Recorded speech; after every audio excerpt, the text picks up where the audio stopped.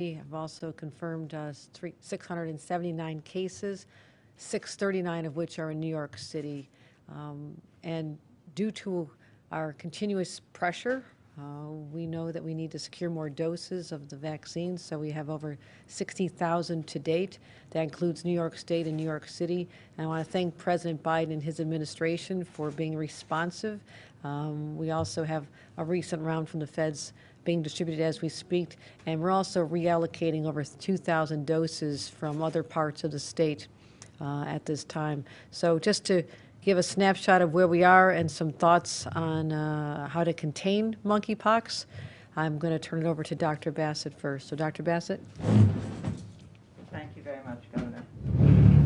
And let me just say, I would like to thank the governor for all of her partnership on health-related issues, on COVID, on reproductive rights, and so many contemporary public health issues. I'm going to talk about monkeypox because it's a growing concern for all of us. It's just been about 2.5 months since the current outbreak began, and it's already extended to over 60 countries around the world. And since mid-May, it has arrived in the United States and been diagnosed in individuals across the country in virtually every state. But our state, New York State, has the highest numbers by far in the nation, and it is these numbers that drive our sense of urgency. Your health department and its incredible professional staff have been working tirelessly. There are 3 aspects of the current outbreak that make it unusual and concerning. The first, we are seeing monkeypox ongoing transmission in countries where it has not previously been seen. Second, the clinical presentation is not classical. It's not what you'll see if you Google monkeypox. And overwhelmingly, the people who've been diagnosed are people who identify as gay, bisexual, or men who have sex with men. Anyone can get monkeypox, but right now, this virus is spreading through the social networks of men who have sex with men. So as ever, the department is providing information to the public, reaching out to advocates and activists in the LGBTQ community, with which we have long-standing and highly valued collaborative relationships. Healthcare providers are receiving information from us so that they're aware of and can diagnose and test for suspected cases. We've been developing clinical guidance, expanding test capacity, initially from our public health labs, now to commercial labs, partnering with the federal government, as the governor has said, and revitalizing our network of local health departments, which remains such a key part of our public health infrastructure in the state as the entity that will be distributing vaccines and, of course, educating the public. We're doing all of this with real attention to the importance of dignity and respect, without stigma, and with equity always at the center of our work. So you can see the case update on the slide already. The CDC has reported something over 2,100 cases as of yesterday nationwide. The actual number is 2,108. And New York State has 69 of those cases, 639 in the city. Almost all of the other cases diagnosed in the state, 40 of them, are located in the downstate area, but yesterday we had a case diagnosed in Tompkins and in Albany counties. So we expect the number of cases to increase. This reflects both increased diagnostic and ascertainment, and it reflects ongoing transmission within communities. I'm going to take a moment just to remind everybody about monkeypox as a clinical syndrome. It is rarely fatal, but it is extremely unpleasant, and the lesions can be severely painful. And also, they're scarring lesions. As they heal, they will leave scars. So this is something that nobody wants to get, but there have been no deaths reported in the United States. The other thing to be aware of is that we have to await the rash to make a definitive diagnosis. So once the rash emerges and that pustule forms, we can do a swab and test it for virus. At this time, there is no other way to diagnose monkeypox save swabbing a pustule. But people may feel symptoms and feel unwell before the rash appears, and we want people to be alert to flu-like symptoms, swollen lymph nodes, and of course, if you get a rash, you should seek attention if you're concerned about monkeypox. In this outbreak, rashes have not always been generalized as they are classically. They've occurred on or in the mouth, in the genital area, in the perianal area. So they have been more localized than we've seen. Once you have symptoms, these can last for 2 to 4 weeks. As long as you have a healing rash, you are contagious. You have to wait until all of the pustules have scabbed, the scab peeled off with healthy skin beneath before we can be confident. This can take 2 to 4 weeks.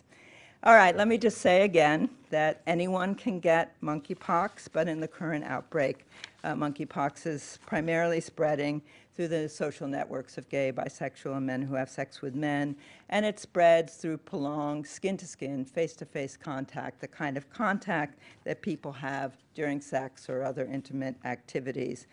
It's important for New Yorkers to protect themselves, the people they love, their friends, their community, and it's important to ask sexual partners whether they have a rash or symptoms that are consistent with monkeypox, and to avoid skin-to-skin, face-to-face contact if you have a rash or if you are having intimate relations with somebody who has a rash. Consider the level of risk in clubs, raves, saunas, parties, other places where people are having contact with multiple individuals, and consider these to be high-risk situations. Again, consult a healthcare provider and follow provider recommendations for testing. I'll reiterate that the testing does depend on a lesion. All of us wish that there were a rapid test, as there is for COVID, but there is no test like that at this time. We have in this state 2 outstanding public health labs. The Wadsworth Center is able to process about 240 specimens a day. We continue to have capacity. We have no backlog of untested specimens. And as I've mentioned, we now have commercial labs bringing on board I misspoke. The same people who are responding to monkeypox are also working hard on COVID, which we'll turn to in a moment. I also just want to say a word about treatment. Treatment, there are antivirals available for treatment, but for most people, the treatment will be symptomatic. It's aimed at reducing symptoms, keeping that rash clean, dry, protecting against additional, possibly bacterial infections, avoiding sun exposure, taking time to go to a healthcare provider to talk about over-the-counter remedies like calamine lotion and other topical aspects that can help with the itch of the rash, and also things like lidocaine jelly that can help with the pain of the rash. Over-the-counter stool softeners may help with the pain in perianal area. The vaccines is the next thing that I'll turn to now. Because of a limited supply, our eligibility criteria continue to be based on people at highest risk of exposure or people who have been exposed to monkeypox. And that includes individuals who've been exposed in the last 14 days and those at risk of recent exposure to monkeypox. That includes members of the gay, bisexual, transgender, gender nonconforming communities and other communities of men who have sex with men. The window for contact is the last 14 days, and people who've had skin-to-skin contact in a network where monkeypox transmission is ongoing are also eligible. We are distributing this supply through local health departments who are using a variety of strategies to ensure the vaccine is made available and that it is made available in an equitable fashion. We do not at this time have vaccine to provide vaccination to everybody who wants or needs a vaccine. We continue to advocate for more vaccine from the federal government, and in this, we have this active support of our governor. On the slide here, you can see the website where you can get more information about monkeypox, and we have a texting program that people can enroll in, either in English or in Spanish, and you can see there the text number is monkeypox to 81336. So with that, let me thank you, and back to you, Governor.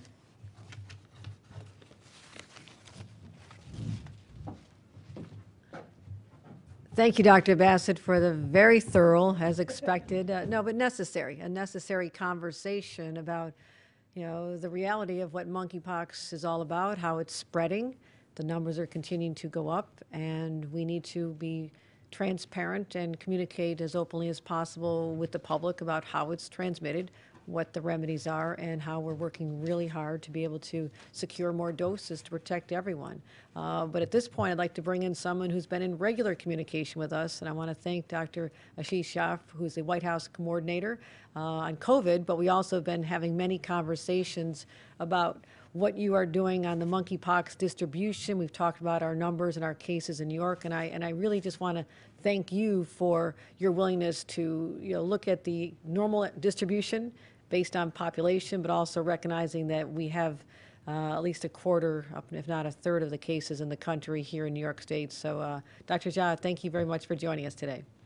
Yeah, Governor Hochul, thank you, and thank you for your extraordinary leadership and partnership here. And always a pleasure to also follow Dr. Bassett, who's one of our nation's preeminent public health experts. So we've got a great team, and this has, I think, been a really good partnership on our end, and we are just grateful for that.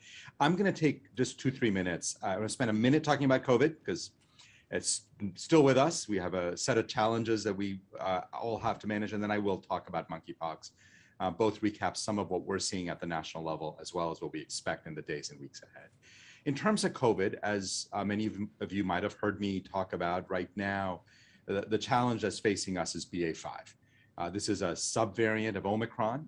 It is now the dominant variant in the United States. About 70-80% of all cases are BA.5. And the reason it has us concerned is because it's incredibly immune evasive. People who were infected 3 months ago, we're seeing high levels of reinfections. People who have not been boosted for a while, have not gotten a vaccine shot in a while, we're seeing a lot of breakthrough infections. But the key message that I want to make sure everybody understands is that the key tools that we have developed over the last 18 months, vaccines, treatments, our diagnostic tests, they continue to work against BA.5. And probably the most important message on COVID that I want to get across today is if you are over 50 years of age, and if you've not gotten a COVID shot this year, if you've not gotten a vaccine this year in the year 2022, you need to go out and get one now. It will offer a very high degree of protection, keep you out of the hospital, and will get you through the rest of the summer into fall. And we do expect in the fall, we will have a new generation of vaccines that are Omicron specific. Getting vaccinated right now will not make you ineligible for that. Very, very important. Everyone over 50, if you've not gotten a shot in the last 6 months, please go out and get one. And as I said, the other part is our treatments are continuing to work. If you're over 50, if you have any high risk conditions, if you have a breakthrough infection, get treated. New York has been one of the national leaders on setting up easy access to treatments through test to treat sites, a whole set of ways that New York is really leading the country. But the goal is, in partnership, the federal government, your state government, working very closely to make treatments as easily available and as widely available as possible. So those are my key messages on COVID. Let me now turn to monkeypox. And again, Governor, this has been, as these things always are, a very close partnership, and I really appreciate your leadership, Mayor Adams, in both advocating for New York, as well as making sure that we're all aligned and focused on trying to get the limited supply of vaccines we have to the people who need it most. So I want to just talk a little bit about vaccinations and where that is. Just a couple of weeks ago, there were about 10,000 doses out into the community. That number has grown exponentially. Where over 100,000 doses have been administered. Just last week, as the governor said, we announced another 131,000 doses allocated. Of that, New York, as a state, got about 33,000 doses, a little more than 25%, and appropriately so. As you heard, the outbreak, it's happening in many places across the country, but certainly New York has a substantial share of the outbreak, a substantial number of cases, and New York absolutely needs and deserves those doses. And right now, based on all the allocations we have given out, total of about 65,000 doses of vaccines allocated to New York so far. That, by the way, just to give you a perspective, that's enough vaccines for the first shot for about 50% of the population at risk. We're talking about people living with HIV. We're talking about men who have sex with men who are eligible for PrEP. And that's progress, not enough. We got to keep going and we got to keep doing more. So let me just talk to you a little bit about what people should be expecting in the days and weeks ahead. There are about 800,000, a little less, I think about 780,000 doses that were filled and finished in Denmark. FDA inspectors have went and did inspections in Denmark, are back. Those doses are coming over to the United States. We expect about half of those doses to be in the United States this week over the next few days. The rest of it coming next week. FDA inspectors, FDA scientists are running some integrity checks, making sure the vaccines are in good shape. You know, I know everybody wants to move very quickly on this. FDA really is a gold standard. We want to assure safety of these vaccines. They are moving about as fast as possible to get all of that kind of safety checks done. And we're expecting early next week to get a thumbs up from the FDA, assuming everything goes well. And I don't want to prejudge that, but assuming everything goes well. That means another 760,000 doses nationally become available. My hope is over the next few days, we'll be able to make allocations. Again, disproportionately giving vaccines to places where the outbreaks are the biggest. But in the days and weeks ahead, you're going to just see more and more vaccines become available. And obviously, after that 760,000 doses, we're not going to be done. We're continuing to work with the one company in the world that makes the Jynneos vaccine to try to get more vaccines produced, both there and in the United States, and with the goal of more and more vaccines becoming available. Let me just finish with the last point. Vaccines are only one part of the three-part attempt here. We got to also make sure diagnostic tests are becoming easier to use. You heard from Dr. Bassett. Got great state labs, arguably among the best state labs in the country, are in New York. We're also making commercial labs available, making sure that that's easy to access. And we're doing a lot to make sure that treatments are also becoming easier and easier for doctors to get. So this is a tripartite, sort of a three-pronged approach. But one thing that's always been very clear to us is there's only so much we can do here in the federal government.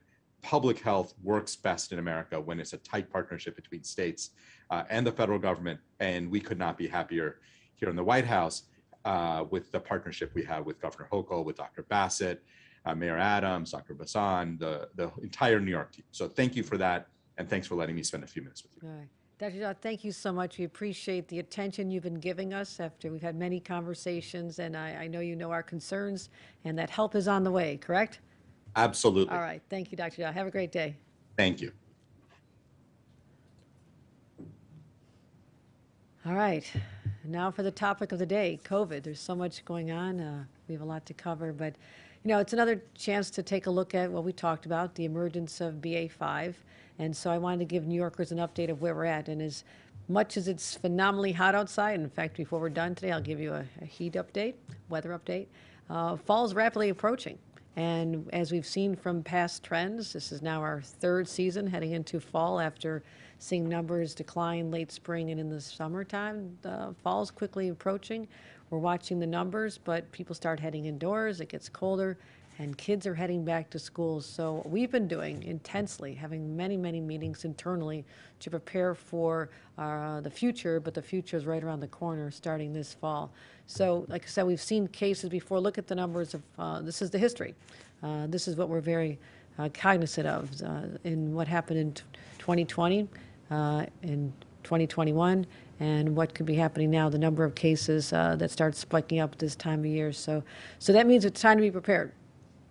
We need to make sure that we look at the cases. You can see our spike that went up because of Omicron in the wintertime. We got through that, but if you look at June 20th, July 16th, trending upwards a little bit. We're at 37 cases per 100,000. Last week was 35. A month ago was 24. So So not a serious spike, but, when you compare to Omicron, you talk about we were at 37, we were at 381 cases per 100,000 at that time. But we've seen the past, and the past can become the present if we don't take the steps necessary now. Again, look at the July 16th numbers, just a little creep up there. New York City being one of the, the highest right now. Hospitalizations, this is what we watch at Hawk. We lost 22 New Yorkers yesterday, individuals who, succumbed to this illness. So it is still real. It is still dangerous. And, we are looking at hospitalizations trending upwards. A month ago it was about 9 per 100,000. Today it's 12, almost 13 per 100,000. Omicron was 62 per 100,000. So we're not there, but we need to be cognizant of what could be our future. So these are our hospitalizations, our trends. You see at the bottom, they are absolutely trending upward. So vaccinations are the key. We've talked about this a lot. We still are proud that we're number one in the nation for having the adults fully vaccinated, number one for teenagers fully vaccinated, and number two in the nation for children 5 to 11 fully vaccinated. But we can do better. These are numbers I want to put in front of the public once again to say, where are you? It's time. They're readily available. No scarcity, no lines, no hassles. There is no excuse. So Dr. Jha also talked about the importance of boosters, as did Dr. Bassett, we talk about this often. The booster right now, the second booster is only approved for people who are 50 and over and 12 years old who have an weakened immune system. We are pushing the federal government to expand this. We think we're going to get some information soon because we believe that this should happen, and New York State stands ready to get the additional boosters out the door. And again, there's no shortage. It's just we're waiting for the law to catch up with what we're dealing with here. So those are our number. Over 9 million people have been received boosters, but we have more to do as well. So let's talk about the future. That's where we are today. If anything, this pandemic and COVID has taught us, preparations are the key to literally survival. And when I came into office last fall, we rolled out a plan to deal with schools and a smooth plan to have schools reopen. And then all of a sudden we got slammed with Omicron, and we saw a very serious crisis at the time. So I wanted to sit down with my team now and develop two plans. One is in the short term. That is our fall action plan to prepare for fall and winter this year. And for the long term, what we're calling our pandemic after action review. So let me start with the fall planning, which is now underway. Yes, this looks like a military operation. This is what we operate under with our very, very regular meetings to talk about all the points that we need to be assessing and examining our response and our preparation. It is militaristic in how we do this, but we're serious. We're very serious and intentional about how we're going to deal with this pandemic because it is trending upward and we expect it to continue to increase. So that's sort of our map, but let me walk you through some of those elements of it. Unlike a year ago, we have far more tools at our disposal between availability of tests and vaccines and treatments, the boosters, and again, our goal has been to remove any barriers to people receiving these goals, make sure they know the availability, make sure the doctor's offices know, and also looking at the overall strategy. We will be talking about our return to school strategy, getting more New Yorkers vaccinated and boosted, testing early, testing often, more access to treatment and therapeutics. Also stockpiling, yes, once again having to stockpile PPE, strengthening our hospital systems that really were under such stress. And I'll talk about what we're doing there as well as coordinating with our partners. But also something else. I wanted to hear directly from New Yorkers and how they're feeling about what's going on and how they're adapting to the new normal. So we listened to them. We conducted a survey just last month, and I just want to highlight some of the key findings. And most New Yorkers feel things have gotten better. They currently feel safe about the state of COVID. About 90% feel somewhere between neutral to very safe. And about 75% still believe in the ability of vaccines to prevent transmission. That's important to us. People know about antivirals, but they don't know how to access them. 70% know that the antivirals are available. And also 80 to 90% of New Yorkers have said that they have no trouble accessing at-home tests and PCR tests. But people who are uninsured, we knew this could happen, are having a hard time accessing the PCR tests. About 40% think they don't have them available to them. So we have provided more information about eligibility and effectiveness around people over 65. They're willing to do so if they're provided more information. So we're focusing on that place where we are, just sort of a snapshot in time of what it's been like after 2 years. But let's talk about our return to school strategy and how that is critically important, because as we start venturing into back to school shopping and getting supplies and thinking about that return, I know it's only midsummer, but we have the luxury now of time to prepare for the inevitability, which is parents and teachers being anxious about going back into the classroom again. So parents, we have a return to school strategy once again, and we're going to make sure kids are safe and protected. So here's what we're proposing. We are now distributing, as we speak, over 3 million test kits to school districts to make sure that every student and member of their staff can test before the first day. We encourage everybody to take advantage of this. We did this last year. I was only in office starting August 24th. Start of school was literally the next week, so we had an emergency crisis where we were trying very, very hard to protect kids in schools and getting information and vaccines and everything out there. But we're in a different place this year. We have the time to say, okay, what has to happen? Direct communication with our school districts is key, telling them these are coming. We are making sure that we can have the tests available to schools, which is why we've been amassing so many test kits.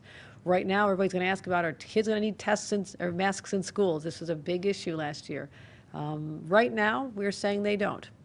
That we don't currently, based on today's numbers, anticipate the need for masks in classrooms, but I'm going to reserve the right to return to this policy if the numbers change, the circumstances change, and the severity of the illnesses change. So God forbid there is a variant that affects kids more severely. We've seen a lot through this crisis. I feel like we've seen everything, but maybe we haven't. And that's what we're preparing for. So my number one job is to protect the health of New Yorkers, especially our vulnerable children. And if we learned anything, we know that kids need to be in school. One of the biggest takeaways that we'll be talking about in our analysis, the effect on children not being in a cool school setting, and we're still dealing with the aftermath today. So it is our objective, ensuring the safety of our students, but that they be in classroom for in-person learning this fall once again. Next part of the strategy, more vaccinations and boosters. 99% of residents live within a drivable distance to a vaccine provider. That's extraordinary. A year ago, we would have just thought that's never going to happen, or even 6 months ago. I mean, so a lot of work has been behind this. We have a provider network that we can take care of boosting all residents over 65 in a short time. We know how to do this. We know how to do these operations now. And also, we're just assessing our overall infrastructure. Are there shortcomings? Are there parts of the state? Are there buildings and congregate settings in place where people have vulnerabilities? We also know we can stand up mass vac sites like this if we have to. We know what to do, and that gives us some comfort, and we're prepared. If we see the numbers, something changes. And again, we don't always know that we can count on the federal government to send in the cavalry. We don't know that they'll be there with the money that they had been in the past. We don't know that they'll be there with the resources. So this is ensuring that we can be independent and take care of our residents. Also, a part of our strategy is to continue with the testing. And what we did, and I'll never forget these dates because it was November 26th, because we were doing a lot of holiday briefings around Thanksgiving and Christmas Eve and New Year's Eve. I think a lot of you may recall that. We saw that the spike in Omicron went from being just named on November 26th, our first case around December 1st or 2nd in New York, and all of a sudden the numbers were off the charts. And that was right when we were talking about kids being home for the holidays, gathering with all their relatives, super spreader events around the holidays, and then kids returning to school shortly thereafter. So what we did, in a very intense way, really a crisis situation, we had to amass as many test kits as we could, because if we didn't have them, we were not going to be able to send kids back to school. So we were so aggressive in this, and I'm proud of what we did. We talked about this at all of our briefings, our daily meetings, how we could amass over 100 million test kits so we could open schools and keep our prisons safe, our nursing homes safe, and make sure that there was no shortage of test kits once they became available. And we had more than any state. I think there's at one time we probably had more than the federal government, because people were calling us other states were calling us, asking if they could borrow some of ours, because we jumped on this immediately to make sure that we could never have to say no to anyone who needed tests done here in the state of New York. So right now, we have a remaining stockpile of about 20 million, and that's dedicated toward our fall effort to protect the kids in schools. There's 2.6 million children in schools, plus support staff and teachers. So we're going to get the 3 million out right away, but then we'll have enough. But also, so we had that emergency situation. We had to do a lot of ordering, short time frame. But now, because we have the benefit of time and analysis and projected trends, we have an RFP out in the field right now to help ensure the continuous supply of tests. So that's being back soon, Jackie Ray? Yeah, the plan is to have tests in hand from that by the fall. Okay. So we have enough, but we also have to anticipate a challenging fall once again. And the tests have been extraordinary. The availability of them is just, I guarantee, has stopped the spread when so many people can just test early, myself included. Make sure that we adapt our behaviors. We stay home if you test positive at home. So we also have massive capacity in our labs so that we can do over 500,000 PCR tests every single day if necessary. We're working with our local health departments in a way that they know that we count on them as real allies. So if we need to reactivate any local test sites, we will be able to pull this off as well. Access to treatment and therapeutics, that's our next step. We have 44 test to treat sites. But also, as I mentioned, a lot of people know there's therapeutics out there. They don't know how to get them, which is why we put forth this treatment hotline. Literally, you can call this number, speak to a practitioner, and be able to and get to treatment. That was not the case before we put up this phone number. So we want people to take advantage of that. And about 40% of our pharmacies receive a direct supply of therapeutics from the federal government. So that's an important part of what we're doing. So let's get people, this hotline we just literally launched about a week ago. Just want to give you some numbers from our 1-week-old hotline to call for treatments. We've had 275 calls. We had 198 clinical assessments, and we had 131 doses of antivirals prescribed, again, to people who did not have access to their own practitioner. So please call for help if you need anything. We're there to help and make sure that you are not left without the treatments you may need. And also, we cannot forget the effects of long COVID. There are still people hit so early during the pandemic who have that loss of energy and feel that their senses are not what they used to be. And just a lot of, it affects everybody so differently. Earlier this year, Department of Health, we talked about engaging a discussion with researchers and clinicians and scientists and how we deal with long COVID and help advance research toward a treatment. And just to have people take this seriously and recognize that these are real.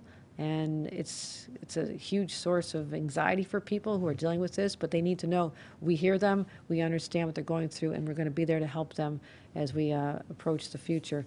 I mentioned stockpiling. Didn't think we'd have to do it, but I'm not going to be caught off guard here in the state of New York. We're going to make sure that we have over 60 days worth. We have, as I mentioned, 20 million at-home tests, but also our PPE is going to be there heading into the fall. Strengthening our hospital systems. This is a topic of another whole conversation. It is a fact that our hospital systems, many places, were overwhelmed. We had different spikes in different parts of the state. Even as late as this spring, we were setting in the National Guard. It seems like a long time ago. This winter in the spring, we had National Guard going into hospitals and nursing homes to help with the shortage of workers to help people heal and get better from not just COVID, but from whatever they're in the hospital for. So huge lesson we learned was to make sure that we have enough beds and resources available. And so we're continuing to keep our surge operations center open where we can deploy people to different parts of the state. We don't want to shut this down. We don't want to remove any authority we need to make these decisions. We don't want to take our foot off the pedal because we know from the slide you saw earlier that the trend is that the numbers will go up. So that's what this has been all about. And it's just, on top of that, we're investing over $20 billion to help our whole healthcare economy overall. Raise the workers' pay, get them to stop leaving, improving infrastructure, and incentives for more people to want to join the workforce. And as I mentioned, continuing our surge operations. And we have staffing contracts that we're going to keep in place that we can reactivate people with 5 days' notice. That is a tremendous savings of time when you're in an emergency situation you want to be able to take advantage of. So we need that flexibility.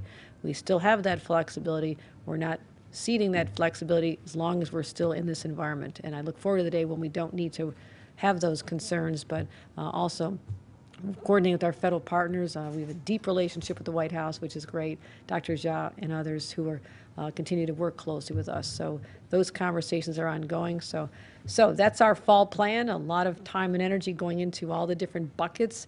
So everybody should have their own fall action plan. Stay updated on your vaccine and booster doses. Test often. I keep test kits by my bed just in case. When I was off to see my grandbaby, I was going to be tested before I went and saw her. Everything's good. And just talk to, if you test positive, talk to your healthcare provider or call our hotline, and we'll be able to help you out there as well. So I mentioned that's the current operations. That's very much underway. Let's talk about the aftermath of what we've been going through already. As much as I'd love to stand, I thought we'd be able to launch this when the pandemic is gone. It is becoming clear to me that it's not gone, so we're not going to wait any longer to start some analysis. And so since March, we've been talking about this in anticipation of a day when this will be beyond us. But I want to start moving ahead right now. So we're going to have a pandemic after action review.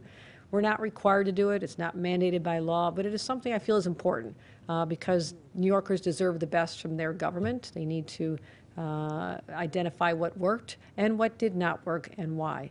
And I believe it can not just be a guide for future leaders in the state of New York, but also for other states as we respond to not just COVID, but to future emergencies, because we had to deploy all the resources of state government. We have been doing so continuously. And how is that going to function under different circumstances, different emergencies, and best practices, and also decisions that you would not want to make again in the future. So no state has done this. We'll be the first in the nation, and we do hope that this can be a blueprint for others to follow. So today, I'm pleased to announce that we are posting a request for proposals, RFPs, to continue moving this after-action review forward, specifically to review our COVID response, identify strengths, best practices, as well as deficiencies, provide key recommendations, and prepare a planning guide for the state to use in future emergencies. So this is going to be an important resource for us. It's not going to be done overnight. It's going to take a fair amount of time, but we're going to get it right. We're going to be covering policies related to medical procedures and hospitals and patient facilities, the transfer of individuals, vulnerable populations into congregate settings, homeless shelters, group homes, nursing homes, jails, prisons, and how efficient the infection controls were in those settings. That's very important to us, as well as the impact on early childhood and school-age children and special ed and post-education programs, and talk about the shutdown and the reopening of schools and how to handle that in the future, as well as the shutting down of the economy. We had a lot of areas affected. And so I want to make sure that we are very intentional about this, that we have a broad scope to what we're doing, but also to have a real blueprint so that is useful to us, does not sit on a shelf, but can be something that we can employ day after day as we deal with the day-to-day crises, but also going forward. And also look at what some of the benefits are that, based on what we saw people rise up and do, the whole future of remote work and areas of telehealth services. There are a lot of good things that came as a result of the pandemic. So we're going to determine also, factors that were used to determine which businesses and industries are considered essential and for what purposes, as well as how we secure essential goods and services to meet New Yorkers. The food supply that was disrupted, the supply of PPE and protection needed for workers. So we're going to also talk about the coordination between the federal government and other localities, counties and cities, and making sure that communication is always tight. Communication with the public is important. We're going to be how data was shared, and all the staffing and expertise required to implement these emergency procedures. So this will be a one-year contract. I've asked for initial findings in 6 months to make sure everything's on track, and we expect to be able to present to review within a year, because this is going to be thorough. This is for the ages. This is something that we're going to continue to rely upon, again, through other crises, to make sure that we are operating at the top of our game, in a sense, that there are no areas that we would leave untapped or areas that need remedy that are not fixed going forward. So these are some of the areas we're going to be focused on. And again, it's not going to conflict with other ongoing reviews. That's important. But what I want to do is look at, not interfere with other inquiries that are going on, but look at what I have the authority to do and in my capacity as the state's top executive. So I authorized a look back for us to examine what happened in the past, but the whole purpose is to look toward an eye toward the future and how we prepare for that and making sure that we are independently running this. So to oversee this process, I'm going to announce that Jackie Bray, our Commissioner, Homeland Security and Emergency Services, will be involved. She was a key member of the team starting right around when Omicron started, or around that time. So she was brilliant in her execution of what we had to do. She's responsible for finding the way that we got those 100 million tests when we needed them. I want to thank her for that effort. But it's also going to be important to me that independent entities are selected. The RFP specifically says that any consulting firm that was involved in advising during the pandemic would be not included, because we want to make sure that there's complete independence as well here as well.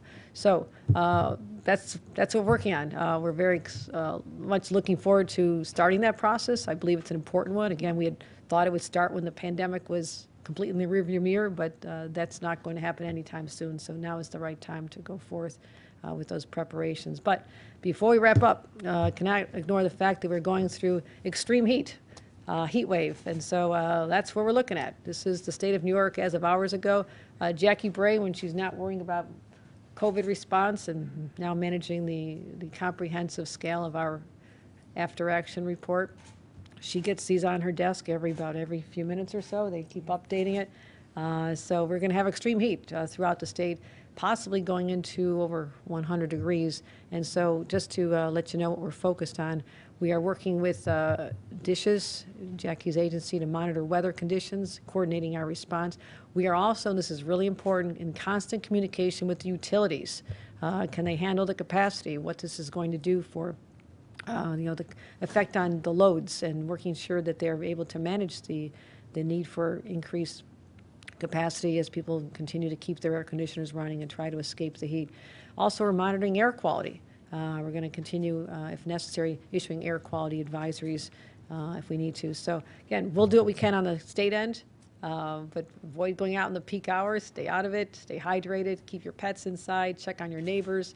And be aware of any other induced illnesses. So just look out for everybody. But if you have anybody who needs help, make sure you get hold of our Office of Temporary Assistance, and also keep track of our local weather forecasts. And so that was a lot today, a lot going on, but it's important. Communication with the public through the media, and I appreciate those of you who came through the heat. I guarantee it's going to be a little bit hotter when you leave the room, since this went on a long time, but I appreciate you being here. It's really important that we have this two-way communication to get out to the residents. But I have the DREAM team here to answer any specific questions on what we're doing on monkeypox, on COVID, dealing with extreme heat, and our after-action review if there's any questions. So happy to open up at this time. Yes. Hi, good morning. So I have two questions on monkeypox.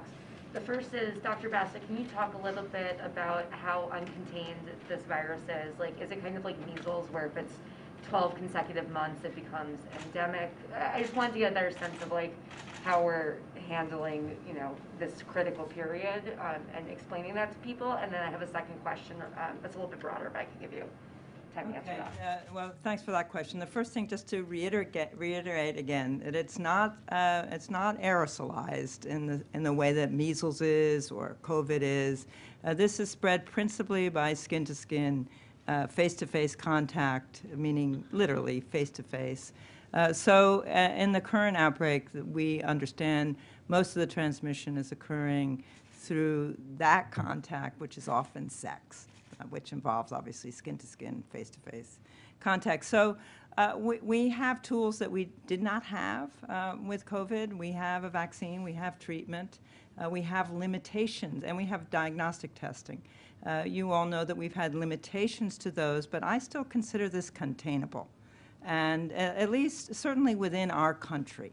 I've mentioned that I don't know, the last number I saw was 68 countries.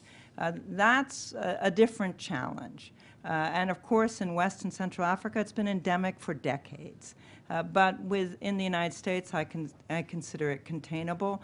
But we have to act, and we have to think about prevention as well as vaccination, avoiding exposure.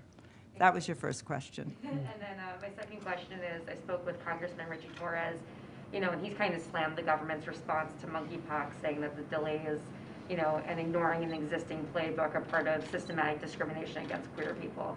I've been hearing this on the ground from just local queer New Yorkers who are looking to get a vaccine. I was hoping that the governor or the health commissioner could respond to that sentiment. Would you like me? Okay, thank We'll you, begin Governor. both too. Go ahead. Yeah, well, let me just say first that I do think that there's absolutely historical discrimination that exists around monkeypox, which was ignored as a communicable disease as long as it affected Africans. So it has been endemic in at least 8 Central and West African countries, and vaccine was never offered to that population. And we've seen escalating number of cases in those settings in recent years. Part of the reason that we had a limited vaccine supply is for that reason. It was really made available mostly for protecting people from small outbreaks that came here, for example, in 2003 with the prairie dog related outbreak. So that I would absolutely agree with Congressman that this is discriminatory. We live in a global world, and there should have been more concern about monkeypox sooner. With respect to the current outbreak, which from its beginning in Western European and other countries, it's now on every continent. It is affecting largely gay MSM communities, and I think that we're all mobilizing as rapidly as we can to address that. I just can't agree with the assessment that this reflects an indifference to the MSM community, but there is not enough vaccine. We've all heard there's one manufacturer that was not producing for population approaches to controlling monkeypox. They're revving up production, more vaccines on the way. I think you did a good job answering that, Dr. Bassett. So any other questions? Governor, you said that at the moment conditions don't necessitate masks in schools as you see it, reserving the possibility that health conditions could change.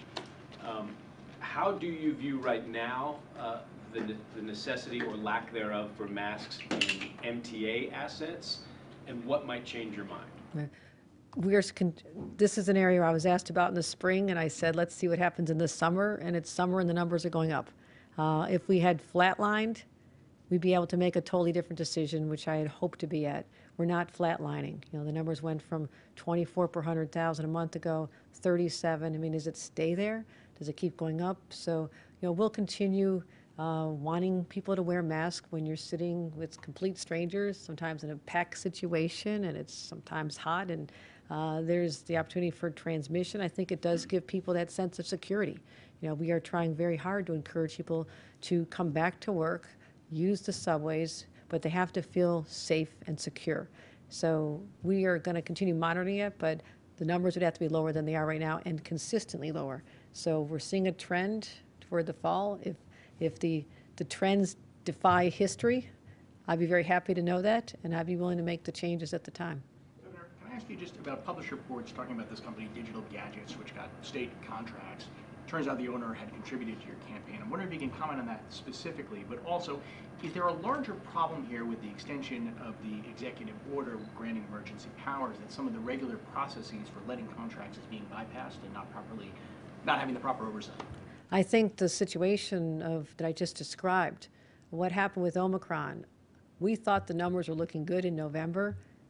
End of November, Thanksgiving, we're hearing about a new variant, and we are slammed with it by mid-December all the way through January. The numbers were among the highest we've seen ever.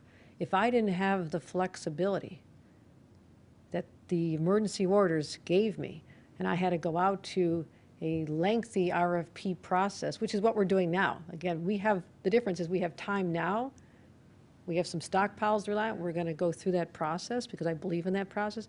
But there is an emergency. I know New Yorkers expect us to take care of them and their health. And finding the only provider who could get their hands on this, and I'll let Catherine or Jackie describe what it was like as people were racing out to JFK, waiting for planes to come in, loaded with the only source that we could find, and we locked up that source. I was not aware that this was a company that had been supportive of me. I don't keep track of that. I truly, here's my team, they have no idea. But the fact that there was someone who could meet that need at that time allowed us to deliver critically important test kits when nobody else, including the federal government, get their hands on them. As a result, we got kids back in school in January as opposed to sitting home another semester.